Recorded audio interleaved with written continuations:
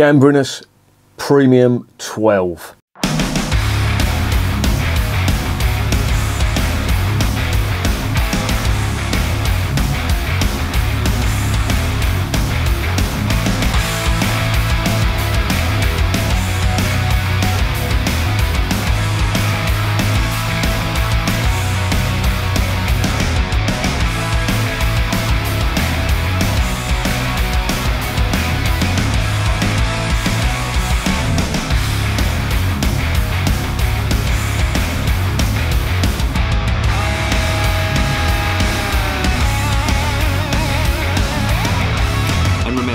Life is too short to be drinking shitty beer.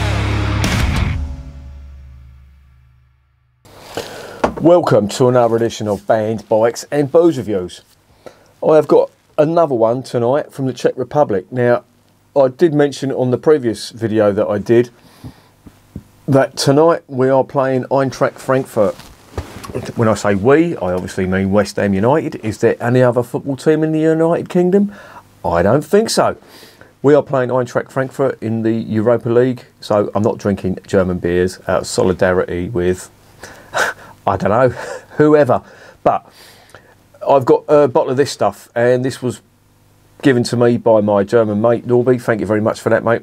And it is the Gambrinus Premium 12. Now, this is a pale lager from the Czech Republic, and it is brewed by, well, it's Pilsner Urquell, but obviously Pilsner Urquell.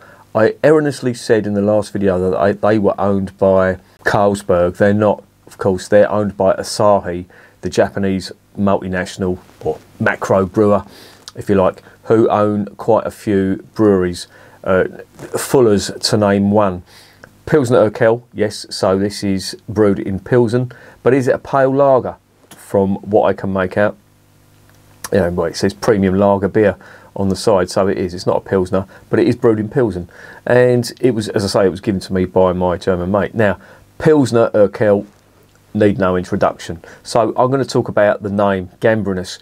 Gambrinus was, or is, a god who was supposedly the god of brewing, joviality, and basically having a good time. He sounds like a bit of a pisshead to me. Bit of a liability, one of these geezers you go out with, and he's always good for a laugh, but then he has a little few too many, and then all sorts of shenanigans can happen. Not like me, of course. We're very well behaved when I've had a few beers. Now, anyway. Don't ask me about 20 years ago, but there you go.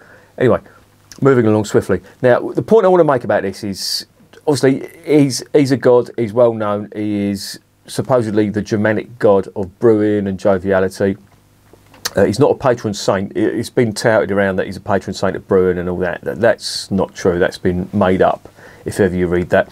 But what I will say is there are a few beers that carry the name of Gambrinus. And I think there are outlets, and I think this one comes from Germany, but there are outlets where this is brewed. And it's not just, I don't think it's brewed in Pilsen.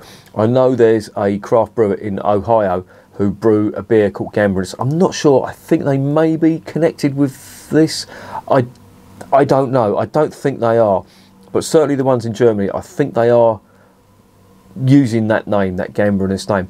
And judging by the writing on this bottle, I'm just looking here, it's in German, so I mean that makes sense because my German mate had brought this over for me. So I think this may have been brewed in Germany, but there's no guarantee. So I'm at a bit of a loss here. But it looks like a decent one, so let's get it open and let's see what's going on.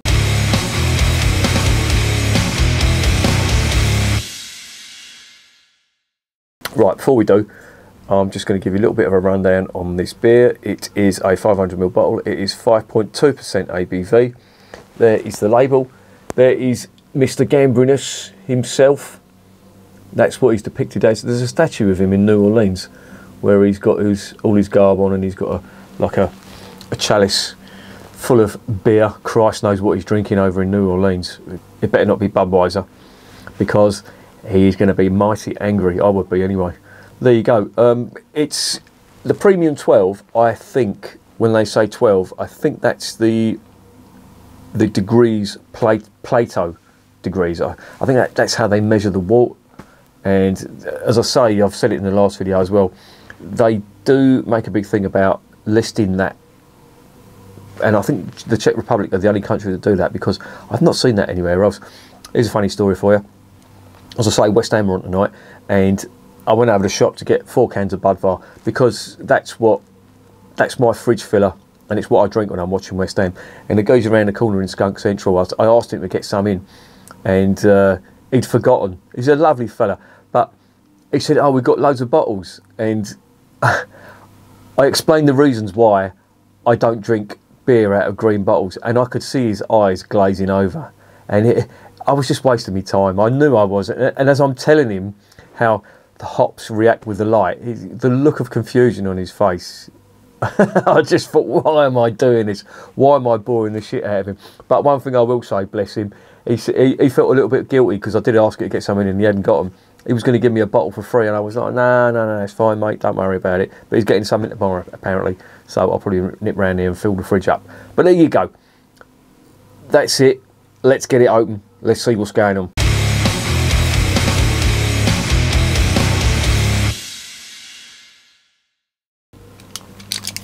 My mate Norby has said this is a good one. So, and he drinks this quite regular. So, this could potentially be one of the better. Now, it's a pale lager. So, I am going to compare this with Budvar. And Budvar is brewed in the Czech Republic using Sarts hops, which most Czech beers are. So, this, again, like the last one, the Kruszowica, that hasn't got much carbonation in it at all. Look at that, it's almost non-existent. Very, very small bubbles. Not much of a head on that at all either. Let's see if we can do something about that. There it is, a little bit more carbon. Oh, it's gone. The carbonation is just all dissipated. Head's still there though, on the nose. It don't smell great, to be honest.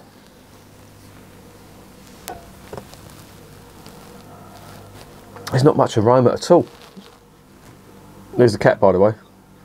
So it's just the logo. Can you see that? There you go. Keep it in the light. Oh, come on, autofocus, you fucking bell end. Jesus. There you go. There you go, Lois. There is not much on that aroma at all. I really am not getting a lot. Vague hints of malt, but nah, I'm not really getting anything. Okay, this doesn't bode well. On the odd occasion I have had a beer that doesn't have much aroma, but the flavour's been good. Let's check it out.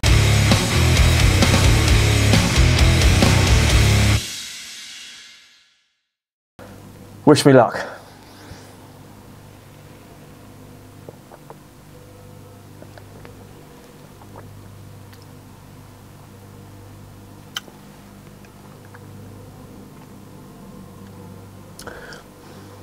It's actually quite similar to Budvar.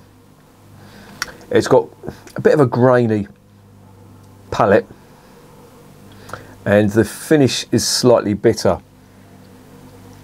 But again, it's not outstanding.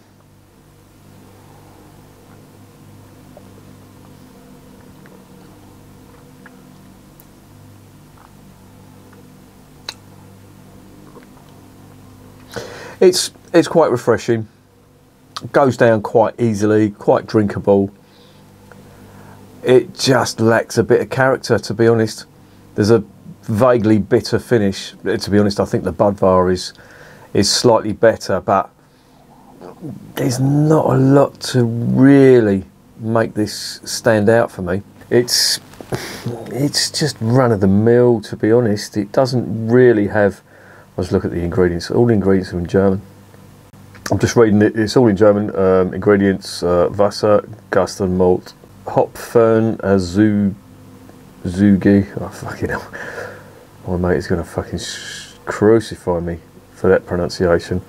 So it's basically saying it's got water, barley malt and hops.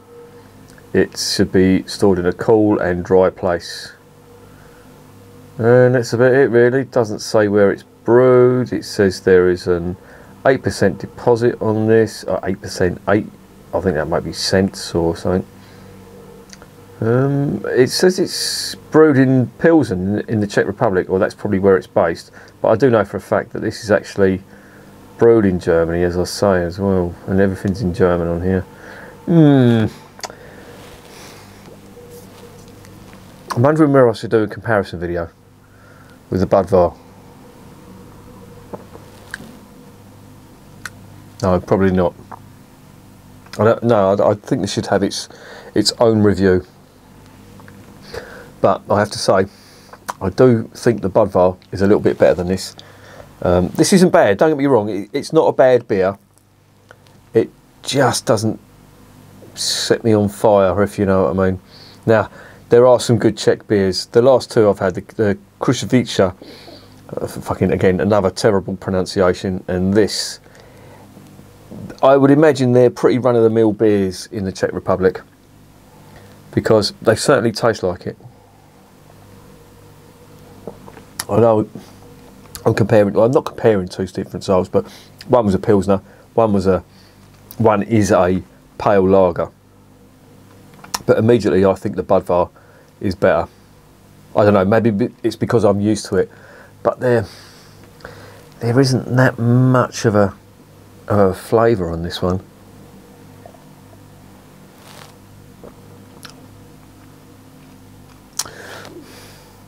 I'd say it's sort of a par with the Krušovice in the quality stakes. It's just okay. There's nothing outstanding. Not a massive character on this. No real nasties, which is a good thing. And it's drinkable.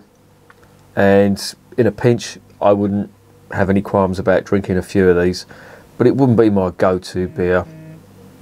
It's just one of them beers that you drink, you know there's no nasties in it. I don't care if Asahi own them or whatever.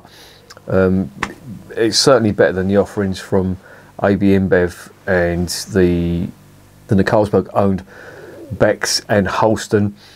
But as pale lagers go, yes, it has got a little bit of Czech character to it when it comes to pale lager. There's a slight bitterness on there from the Sarts hops on the end of it.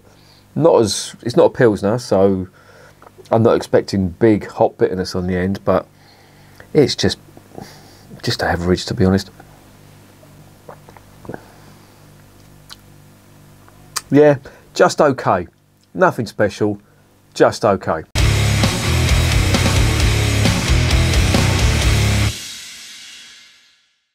So what is the verdict on Gambrinus Premium 12? In a word, average. I think there's better beers out there. I think the Budvar is slightly better, but that may be because I'm used to it. But this is... it's an okay fridge filler. I don't know how much you would pay over here in the UK for this. I imagine this is quite cheap in Germany. And I think if it's quite cheap, then it's not a bad fridge filler. But if you're in Germany, there's much better German fridge fillers. I mean, for example, Veltins do some fantastic beers that are relatively cheap. I mean, my mate, he claims that the cans of Veltins are his fridge filler. So, and honestly, if you look at the price of beer over in Germany, it is so cheap compared to the UK. I know we have a minimum pricing per unit, and they do in Scotland. I think they have it down here as well. Hence the reason why Tennant Super, Kestrel Super have dropped the ABV, probably because A, the price, and B, they don't want people who are a bit down on their luck drinking it. And I do get that, actually. I mean, I know they probably turn to spirits and all that. It's quite sad in a way. I'm not going to take the piss out of people that have got a dependency on alcohol. It's not a nice thing to have. I enjoy alcohol, but you know, I do advocate the drinking of alcohol, but you know, and I do joke about the government recommendations and units and stuff like that, but it's no fun when you've got an addiction like that. And yeah, I do feel sorry for some people and I've seen mates as well.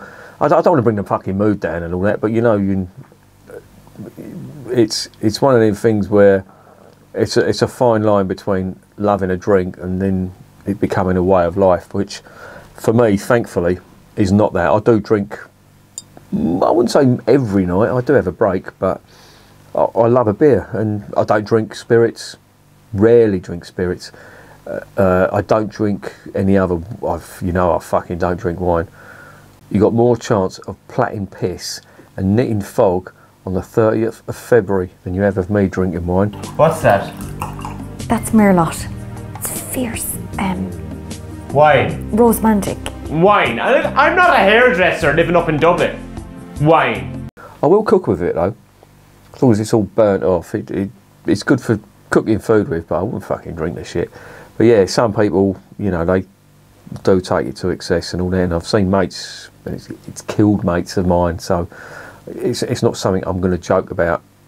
But yeah, where was I going? I was talking about fridge fillers. Fucking hell, talking about going down a dark alley. Jesus, let's lighten up and bring us out of that dark place and get back to this. Well, yeah, as I say, it's just average. It's not a bad beer, but it isn't one that would make me want to go out my way and rave on about and tell everyone how great it is. So for that reason, I'm going to give that, again, like the Kruševica, I'm probably butchering that fucking pronunciation, but I'm going to give that a 6.5 as well. It's just okay. No nasties, nothing making it stand out. It's just okay. And remember, beer is working class champagne.